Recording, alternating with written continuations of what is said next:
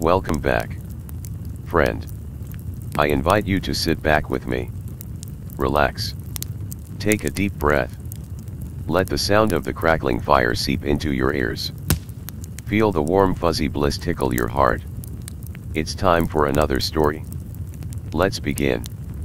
I had tripped twice before, taking 2 hits both times, and had experienced an overall pleasant and beautiful trip both times. They were only very mildly hallucinogenic, wavy walls etc. Because of this I was very enthusiastic about acid and felt cavalier about its use, thinking to myself that I wanted to try 4 or 5 hits the next time, and explore what I considered the peaceful world of LSD further. My third trip was the most insane, arduous experience of my life up to this point. I tripped for a total of 17 hours. A close high school friend and I decided we should trip together during Christmas break in my hometown of 3 years, a Chicago suburb. I had brought 5 hits with me, and was eager to take them all, but my friend was having trouble procuring any for himself. Then I heard from a friend I had bought my acid with. He had split his 5 hits with a friend, and he described his experience as not in reality.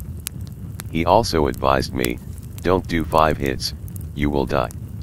This was enough to convince me to split my LSD with my friend T, and so around 8 at night we took the hits, put on a massive amount of clothes and began walking to Thatcher Woods, our designated tripping spot. It was a cold night and there were 3 to 4 inches of snow on the ground, but it wasn't an issue. As we were walking I began feeling the warmth of energy rising up and through me, causing me to laugh and feel intensely content, as had happened in my previous trips, and we were both very excited. Eventually we reached a suitable clearing in the woods, and sat down. The woods were beautiful and completely secluded. The energy flowing through my body felt more rapid, and then it was building and began whirling through my senses, which I perceived as a sort of bizarre dizziness. Then T pointed at the treetops above us, and I looked up. The trees were swaying animatedly, and the longer I looked the stranger they became. They began transforming into billions of detailed rainbow fragments put together masterfully, but then would revert back to some sense of normalcy in color again. The sky turned purple and began coming down towards me, overwhelming me. It melded with the trees in a glowing display, shrouding the trees which began resembling massive beautiful peacock feathers protruding from the ground. This already was more than I had imagined was possible to perceive, and definitely more than I was prepared to handle. I could feel shifting and a sickening peeling in my brain and I began panicking, muttering frantically and told T that I was very, very scared, and was having a panic attack. I suggested that he call for help, either parents or 911, but fortunately he had tripped harder than I ever had and told me to just sit and breathe for a second, which I did reluctantly. Adding later that me telling him I was having a panic attack almost caused him to have one. I calmed down slightly, and the horrible sensation in my brain that had caused me to panic had ceased. Sitting there I could feel my mind blasting and firing away at a pace it had never even approached before. We began striking up an animated and basically nonsensical conversation about anything and everything. The entire world began existing in a rhythm which I could sense internally. I began speaking constantly and only in rhymes and rhythms, certain lines appealing to me in particular, example majestic just got hit by the magic stick, moving through the groovy gravy, sipping on the world's syrup. We began riffing off each other completely naturally, finishing each other's sentences and thoughts, and, at least I, felt unified with him and the surroundings through this rhythm, this groovy gravy that the world was now immersed in. While in the forest certain things, sounds or movements, at times caused my entire body to spasm uncontrollably, as if my brain had been zapped. Though I felt liberated and overjoyed at the rhythm I could sense, incredibly unpleasant sensations such as the spasms and indescribable feelings in my head would come and go and it became very important to stave off these horrible feelings. For some reason I pulled out my phone from my pocket. Forgetting why I'd taken it out, I was suddenly overcome by euphoria and threw my phone as far as possible. I saw its light illuminate as it landed. As I walked over to get it, I could hear ice groaning and cracking beneath me. We had been debating for some time whether we were in fact sitting on top of a frozen river or not, although it had been much funnier before. Frightened, I asked T to retrieve it for me. He did so, and gave it to me. I saw that it was completely mangled. When I tried to open it, it was a flip phone. It came apart. I'd had that phone for 3 years. It had 3 years worth of friends, acquaintances, loves, ideas I had written down with text, even some rough recordings of musical ideas. Losing all this hit me extremely hard, and I was stunned. I felt intense despair and self-disgust at my recklessness, my pointless gesture of throwing the phone, pointlessly breaking what I'd had for years. In my mind it was synonymous with the very basic action of disregarding and hurting people that you love just to test them. I realized that my phone was named Oliver and told this all to T. While consoling me, he advised that I just let go.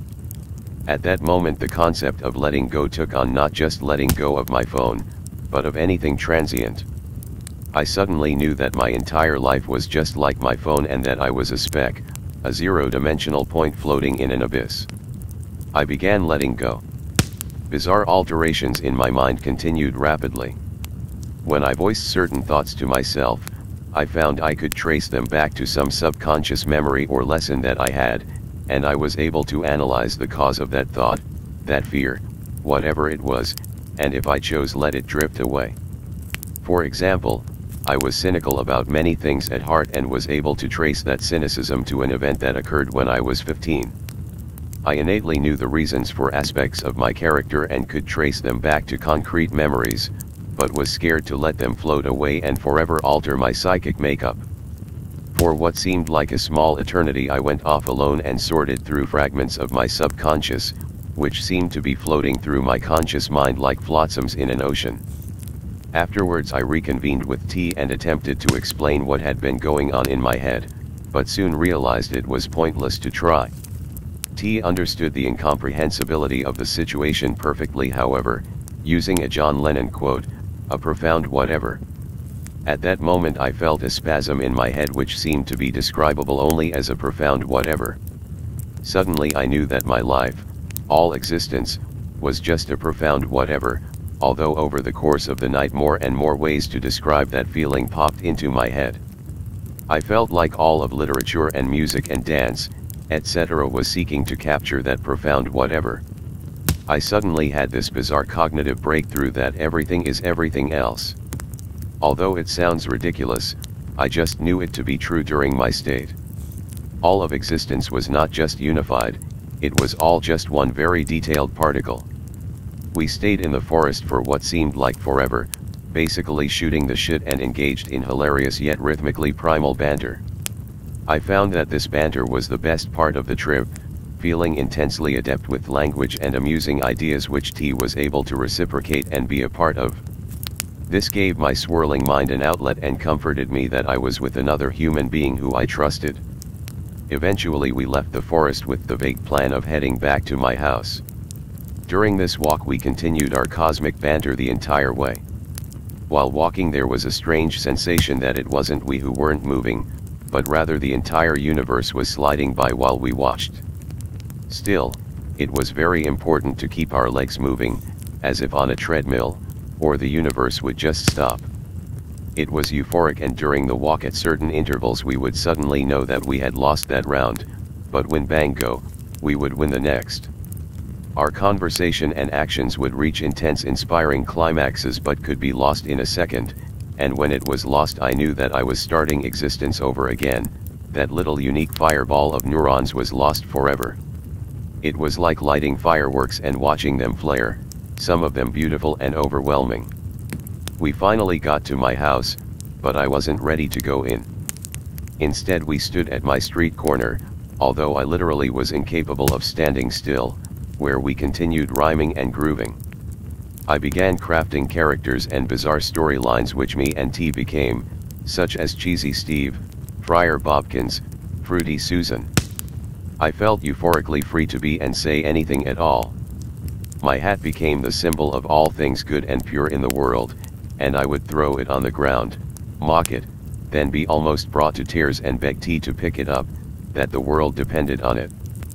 I could detect language nebulas revolving around certain groups of words, knowing which words were in the same nebula by letting my brain feel them out. Italy and Sicily were the center of one nebula. Quiche and teeth were at the center of a particularly nasty nebula. I began flitting from different moments in my life and reliving the emotions and sensations of the times, going back years and years and even feeling a strong emotional connection to a period of my life in Hong Kong from first to second grade, when every Saturday morning my dad would drive me and my brother along the underwater highway connecting Hong Kong to Kowloon to play ice hockey, and I would sleep with a stuffed dragon in the back seat. Somehow I remembered vividly riding on the back of my magical dragon as it raced through the ocean, guiding me safely through the waters while I slept, and it was the most beautiful feeling to relieve, regardless of whether it had happened or not. Eventually T grew tired of the cold and decided to go home. He had been hinting at it continually, but I had just kept firing rhythm at him, and eventually he left. I was still boiling with thoughts and little segments of rhythm, but I forced myself not to talk to myself. I feared it would cause me to go spiraling into the madness at full speed. So I somehow managed to find my house key beneath all my layers of clothes, and went inside. It was 2 o'clock at night, which was incomprehensible to me. It felt like eons had passed since I first began tripping. By myself in my dark house, the trip became much more dark and frightening. I flitted about for a little, marveling at the purity of water among other things. Finally the craziness in my head became too much. I needed a human outlet, but I couldn't wake any of my family. I decided to use my laptop to find someone to talk to. I went into my room and booted up my computer. The screen made my eyes recoil at first. It was a writhing mass of colors and three-dimensional activity, but I was slowly able to focus and use it despite the intense visuals. I went on Facebook and began talking to anyone who would respond. The typical pattern would be that I would spout complete randomness, they would have some confused response, and then I would get bored and move on. In one online conversation, a friend asked me how I was, and I instantly, without any premeditation, replied that I feel like I'm dying a million times while I laugh about how much I hate Jews. I was scared to be alone and was trying to stave off that truth at all costs. I sent a few garbled emails * and then put on Björk. It was amazing. The music was so pure, and especially the song Frosty, which hearing caused me to visualize a delicate, beautiful ice contraption. Songs were like human lives, they were so detailed and wide-ranging, they were a journey, sometimes heartfelt, sometimes beautiful and serene, sometimes very cliched and unimaginative. Everything was everything else, and songs were a lifetime in 3 minutes. The song Hidden Place, also by Björk, made me love my room as I looked around, and I began dancing, but eventually settled into just watching my hands swirl through the air. I also scrutinized things I had hanging on the wall and was disgusted by certain things which I could so clearly see were just extensions of my ego, and tore them off. My room was where I settled down for the long haul, and tripped for another 9 tormented eternal hours. There was absolutely no possibility of sleep. I began going through the same wheel of emotions and feelings over and over and over again, until it was all like clockwork. Love, carelessness, anger, awe, euphoria, intense psychotic pain, it all came and went in a pattern that I knew was always there but hadn't been aware of. By the end I had experienced every emotion so fully that I was just weary from them and worn out by endlessly going through their wheel. I laid in bed clutching my stuffed dragon and listened to Björk, and John Lennon, whose music I found was all completely in understanding of life on acid. I was still hallucinating. In particular, my ceiling fan in the dark was constantly morphing, at one point becoming a glaring powerful rainbow pharaoh glaring down at me. Closing my eyes was even worse though, as I could feel all my senses exploding and saw red fireballs and felt as if I was staring into my own mind. I spent a long time in the bathroom, just looking at myself. My ego was so destroyed at this time that I didn't even know who I was looking at. I tried to detect myself in my eyes, but it was all futile and hopeless. I felt like a cog in a machine who had suddenly sprouted a consciousness and was now staring at itself, helpless to be anything but that cog.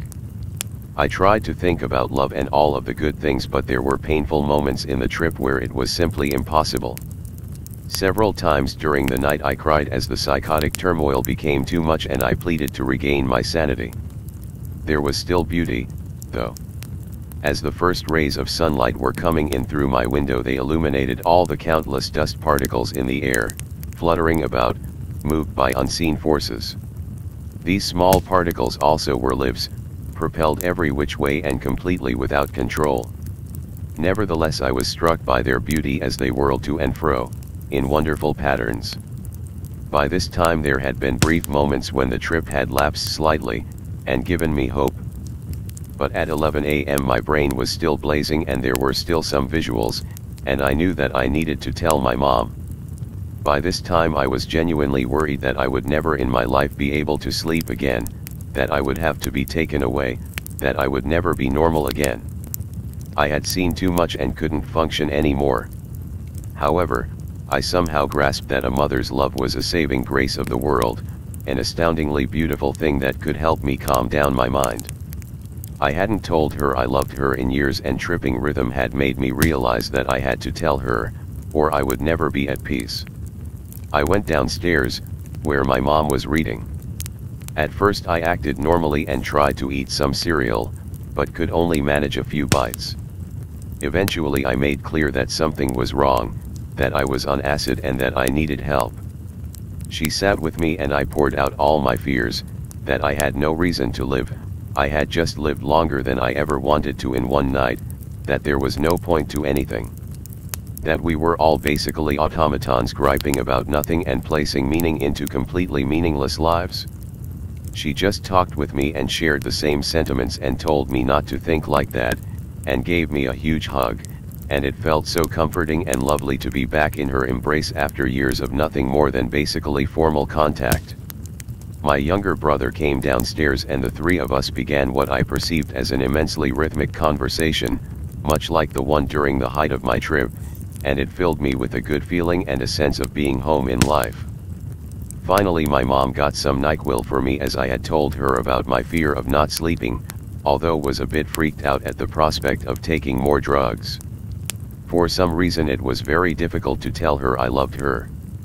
But once I managed it, I felt a huge wave of relief wash over my mind and a new sense of well-being. My brain was still flying, but it was winding down. I then lay in bed while my mom read to me, and finally at some point around 2 o'clock, listening to Ben Harper's Welcome to the Cruel World, I managed to drift into a few hours of sleep. The trip was everything that exists in its extreme. It helped me recover my relationship with my mother, gave me a unique, enigmatic bond with my friend T, and gave me a glimpse of the internal mechanics of the universe. At least, it felt that way. The cost though was the most alien, surreal, and heart-wrenching night of my life. I don't think I'll ever forget it. Asterisk sent to a friend while tripping, to give a sense of where my mind was at. Go. Well, let me tell you about the fabric of life. It ain't nice, sugar and spice, no, none of that. Everything's just going fucking fucked up. Like 8 things just happened in my mind that I don't have a word for, so I just used fuck to describe them all, and I don't know anything anymore. It's where I am, my fingers so elusive, spidery on the keyboard, splitty splat, rated hammers plat, gotcha. Sorry. Everything's fucked. I'm currently in the midst of it.